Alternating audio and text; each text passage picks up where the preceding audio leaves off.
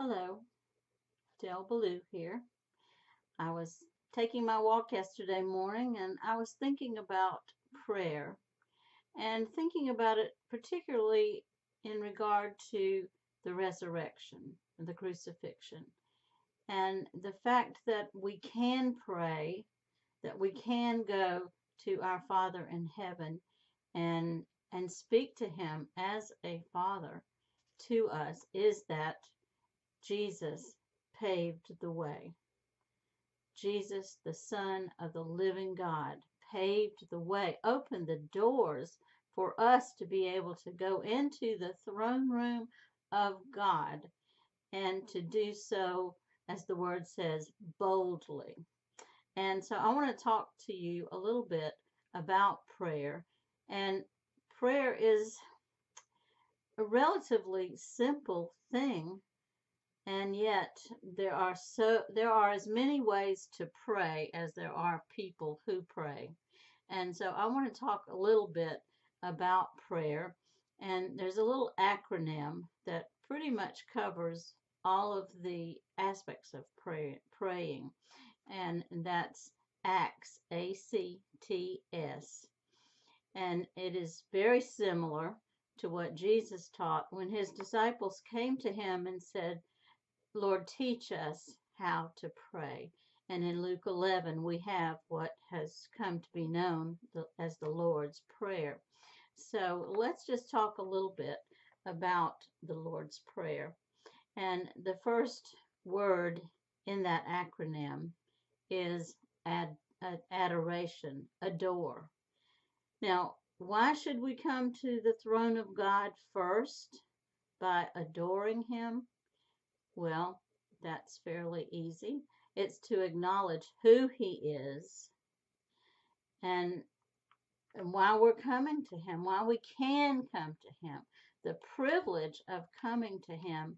And I think so many people have lost the awe in God, have lost the sense of God's almighty power. He is almighty God. He created everything that is created, that exists. He created it. And we need to first come to him and just acknowledge that we understand that as much as we can understand it with our human mind.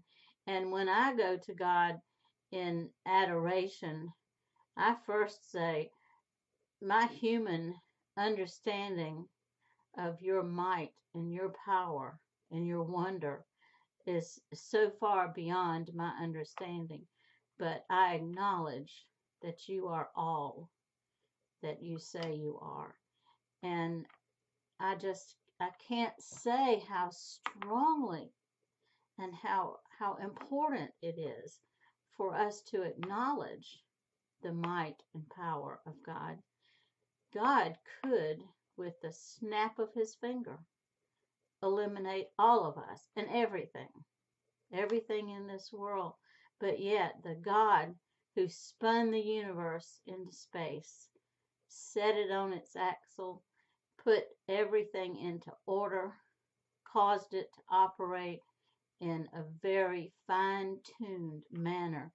I mean, just think of all of the tiniest details that God has taken care of before he even created man, and how intricately involved we are with this earth that he created. I mean, he is Almighty God. And even though he's Almighty God, and we are less than a speck in the whole universe, he loved us. He loves us. And more particularly, he sent only son, his only son, to take our place, to take the punishment for the sins of mankind, which we're all born with, for all have sinned and come short of the glory of God. And that means me, and it means you. It means everyone. We all needed a Savior. We needed someone to come and take our place. And when you talk about adoring God, how much more should we understand how he loved us? And he's worthy. He is worthy of our praise. He's worthy of our love. He's worthy of our adoration. And so when we approach his throne, we don't do so with the kind of boldness that's arrogance or that says to God, okay, I'm here. Let me see what you can do for me. He's already done the most anybody, anything could possibly ever do for you, and it's eternal. Okay, after we have come to the throne of God, we adore God, we acknowledge who he is, then we confess our sins. Sin is a big, big issue, and it can get very complicated, but the simple matter is sin is separation from God. Things that we didn't even do, but we inherited from Adam, had separated us from God. And now that our sins have been paid for by Christ, we can come to him acknowledging and understanding that Jesus has already paid the price for our sins. But there are times, there are situations in which we do things that separate us temporarily from the love of God. Not that God turns his back, but that we, in our own sense of understanding what we've done, we put a barrier between us and between God. And so in the United Methodist Church, in our ritual we talk about forgiveness of our sins that we have so grievously committed against your divine majesty in thought, word, and deed. That means even the things that we think can put a barrier between us and between us and God. And we need to confess those sins. And there are some that we know, some that we don't know. But it's important for us to keep the way clear and not to have our path scattered with the debris of our sins and our bad thoughts, or even things that we do out of omission as well as commission. And that doesn't mean that Jesus has to go back to the cross, not at all. So what we do is we ask God to forgive. And according to 1 John 1:9, if we confess our sins, he is faithful and just to forgive us and to cleanse us of all unrighteousness. So what we've done in prayer up to this point is we've cleared the way. We have made our way to the throne, and we've cleared the path of the debris, the things that separate us from God and from our peace. And there's much more that could be said about forgiveness, but I'm going to just leave that matter for now. So the third part of Acts is thanksgiving. After we acknowledge who he is, then we acknowledge who we are and how we need to ask forgiveness. Then we can come in gratitude. We can come thankfully. Paul said, in everything give thanks, for this is the will of God concerning you. And I've heard a lot of sermons, as you have, that suggest we should thank God, not for everything, but in everything. And that's kind of a moot point. But the idea is for us to live with gratitude, with thanksgiving, and especially thanksgiving to him for what he's done for us and for things that he could have done to us that he didn't.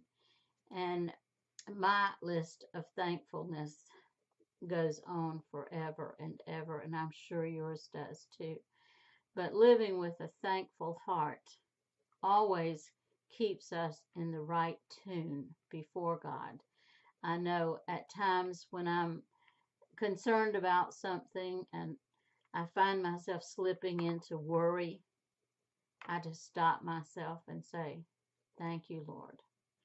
And that washes away a lot of worry, a lot of concerns, a lot of things that have been weighing me down. And so it is important to thank Him for everything. And mealtime is a wonderful time to teach the family how to be thankful to God and ask God's blessings upon the food that we are about to receive. And I want to go further on this thankful road to say that we should be doing this all day, every day, as we see things that we are grateful for. And as I said, even things that tend to make us feel negative, it's good to stop regret, stop worry, stop anxiety, stop fear in its tracks. And you do that by being thankful to the Lord. Now, the last thing, supplication. That is the point at which we lay our request out before God, before the throne of grace. I don't know about you, but I have a fairly long list, but it's a precise list of friends and loved ones who need my prayers. And we are to pray for one another, the Bible says, James says, so that we may be healed. And that goes along with our thankful attitude, our thankful prayer, is that when we come to God, we don't have to keep saying the same prayer for the same person over and over again. This is where thankfulness and supplication intertwine. I say, thank you that my friend is healed. Thank you that you've heard my prayer for my friend, for my children, for my siblings, for my coworkers, or whomever it might be. And it is important to do that because it says to God, I know that when I prayed, I believed. And Jesus said, if you believe when you pray, you shall have whatsoever you pray for, what you believe for. And so to continue to beg God, as it were, suggests that I didn't really believe that He heard me to start with. And there are times when begging seems to be the best remedy for the anxiety that we're feeling. But it is more of a prayer of unbelief than of belief. But we have to acknowledge again what Jesus did to open the door for us and to believe that if we ask God for something, He's not going to give us something worse than we ask for. If I ask God to give me something, and as the Bible says, you know, if a son asks his father for a fish, is he going to give him a stone? Or is he going to give him an empty shell? God is our Father, and He wants what's best for us. And so when we ask, when we pray, when we believe, we need to set our imaginations so that we see ourselves in front of the throne of God, with Jesus as our advocate standing beside us, because we do come in the name of Jesus. So we pray to the Father in the name of Jesus. And if we come with that sense of being a part now of the family of God, that we're coming to the Father God, and we know that He loves us, that He wants us to have the best. He's paid an awful price for us to have what we ask. And when we pray, we believe that we receive. And prayer doesn't get any more complicated than that. Adoration, confession, thanksgiving, and supplication. It sets a hierarchy of our relationship to God that begins with Him and ends with Him. And then the end of our prayer, Amen, means so let it be. We draw a line in the sand and we walk away believing that we receive. And I want to thank you for visiting, for listening. And if you'll please subscribe to my channel. And if you have questions or comments, I'd love to hear from you. And you can post those down below this video. And so for tonight, thank you and amen.